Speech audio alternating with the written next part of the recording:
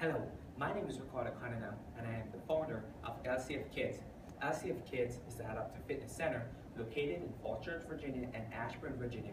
We work directly with children with disability to help them accomplish their gross motor skill goals. Today I'm going to demonstrate how to do intermediate dynamic balancing using a balance beam. So what you want to do is to have all the equipment, which is the balance beam and a weighted ball. So what you want to do is to start off, have them walk forward across the balance beam.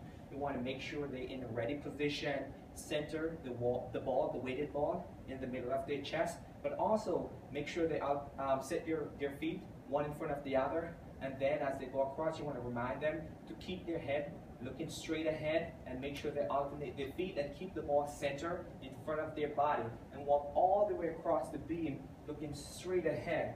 And then once they finish that, you can get into the next segment, which is to do lateral movement. It's the same thing with the weighted ball. You want to make sure it's center in the middle of your chest, and then remind the child to look straight ahead. And as they move laterally, just remind them not to cross over their feet and have them go across in both directions, going to the right, and then you want them to move back to the left.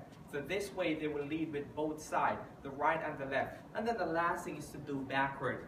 Same thing, you want to remind them, keep their head up, set their feet into a ready position, and alternate as they move backward, not looking behind them, but also remind them to keep the ball in the middle of their chest. What I recommend for all these steps is to assist the child if necessary.